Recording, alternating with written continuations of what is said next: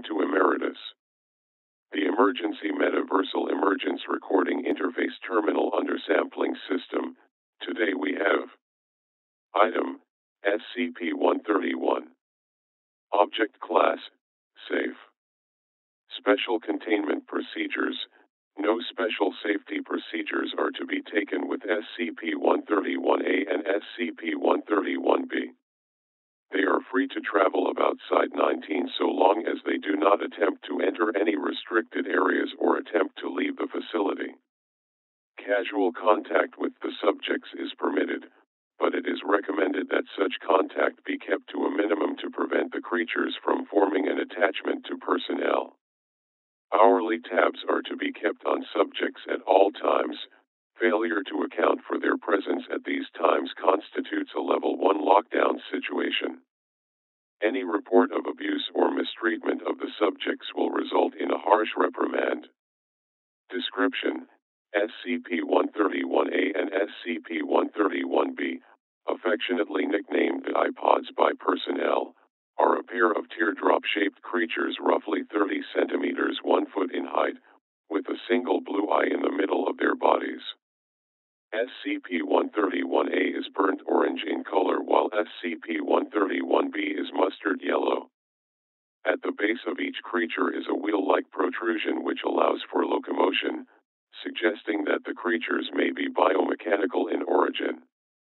The subjects can move surprisingly fast, covering over 60 meters 200 feet in a matter of seconds. The subjects, however, lack a braking system, which has led to some rather spectacular, if not overly amusing, mishaps involving the creatures.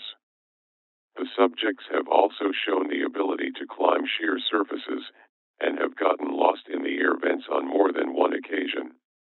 The subjects seem to have the intelligence of common house cats and are insatiably curious.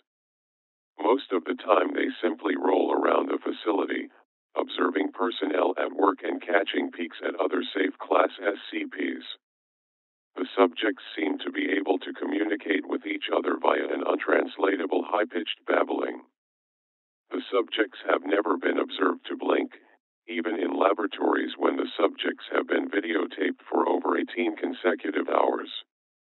The subjects seem to respond well to any affection given to them and will quickly bond to the giver of said affection, much in the same way a puppy bonds with a human being. They will follow anyone or anything they've made a bond with anywhere, even into normally restricted areas. Although curious, the subjects can sense danger in their general vicinity, and if the object of their bond begins to approach something they register as dangerous, example, Euclid or Keter-class objects, they will swarm around their bonded companion's feet, or appropriate extremities, while babbling in a panicked tone, as if to warn them.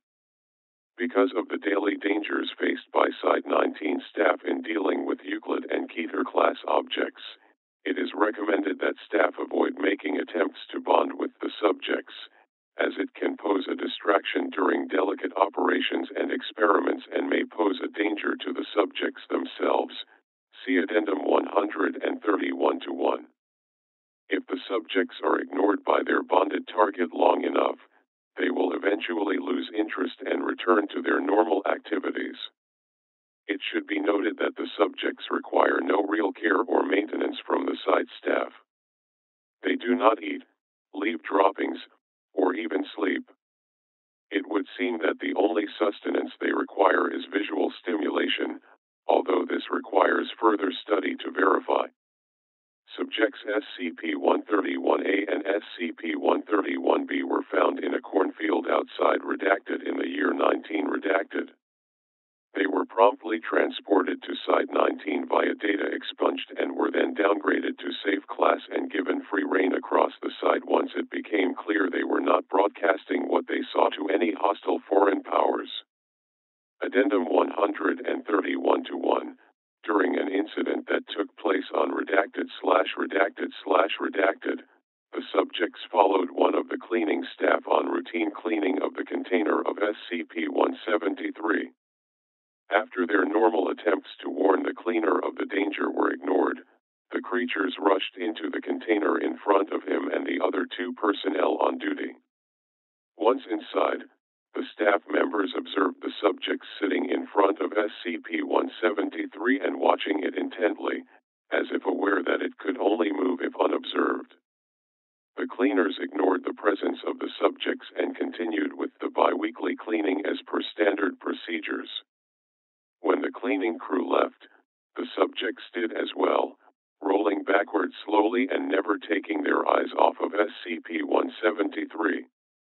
Current applications of SCP-131A and SCP-131B as wardens for SCP-173, and perhaps other SCP which require constant observation, such as SCP-689, are being considered.